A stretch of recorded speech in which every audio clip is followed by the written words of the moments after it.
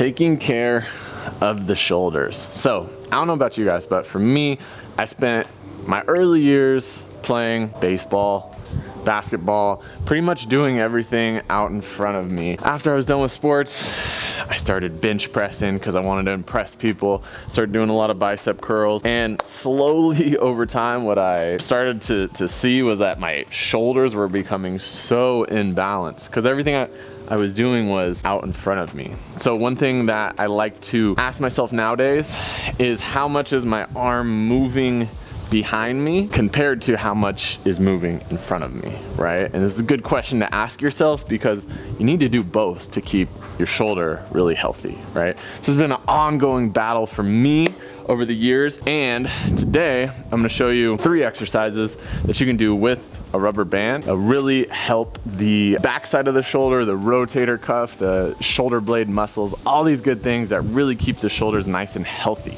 So let's hop into it. This first exercise that we're gonna do is a banded protraction, okay? So banded protraction, I want you to start with your band behind you, almost like a back squat, and then you're gonna extend your arms behind you like this. Now with the band, you can go as wide as you need to, right? So if you're really, really stiff, maybe you're not even pulled back very far. Maybe you're like this. But if you can, get your arms nice and wide behind you. Now from here, we're gonna squeeze and round the upper spine to get us into this nice protracted position. Now, we're gonna open up, the arms are gonna pull us back into retraction here. So notice, like we were talking about earlier, the arms are moving behind me in a nice way with this band pulling me into tension here. And now we squeeze again. Now, I really love this because we're getting good protraction here. We're not just dumping into like internal rotation of the shoulder. We're squeezing the serratus muscles, the chest, the shoulders, the core, and then we're pulled back here into extension. Straight elbows as much as you can is really gonna help get into those shoulder blade and rotator cuff muscles.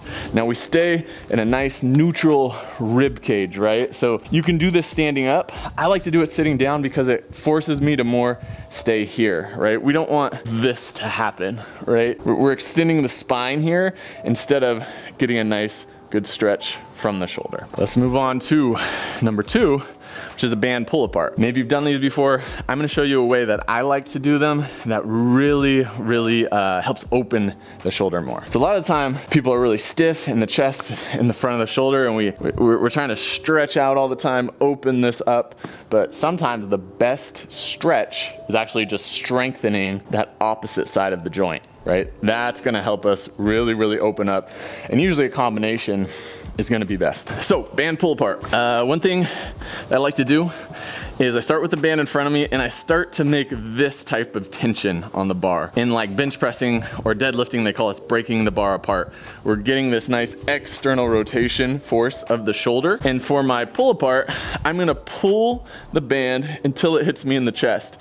Now from here, what I'm gonna do is I'm gonna crank even more into external rotation. And as you can see, my shoulder opens up more as I do that. So then I come back, let this pull me into protraction now, and then I pull the band apart till it hits me in the chest, and then crank there into external rotation. And you'll feel your chest really opening up, and you'll feel all those muscles of the back of the shoulder and between the shoulder blades firing like crazy. Let's do one more. These feel so good. Pull apart.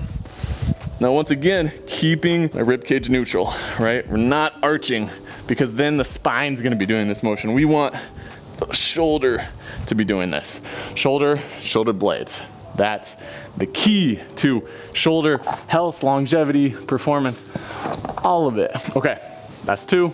Third one, see this in general physical therapy all the time, and that's because it's a really good exercise. Like we've been talking about, so much internal rotation of the shoulder is what the shoulder is used to, so we're gonna open up now and get better external rotation. So what's really important here is to not just go through the motions like this, okay? If I can pull my shoulder blade down and back, then I'm setting my shoulder in a position to really be able to use my external rotator muscles, those nice rotator cuff muscles, really well here, okay? And I can really feel them working and getting good contraction.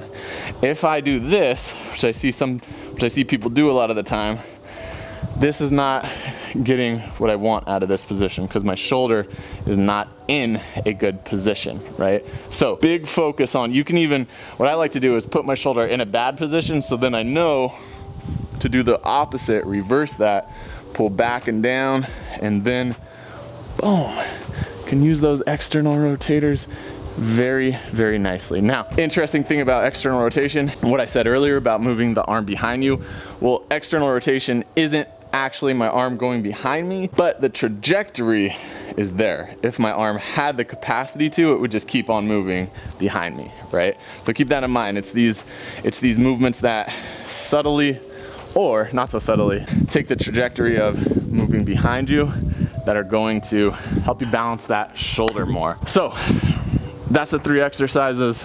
Bonus, if you do a little hanging after that, let the shoulder blades drift up. Now we're getting a good natural stretch of the shoulders into elevation, and then throw in a little active hanging as well, or we pull those shoulder blades down, straight down, keeping that rib cage nice and tucked. That's gonna hit all our important shoulder blade movements. You're gonna strengthen those shoulders. This is something that you can use for a warm-up before you do your upper body training.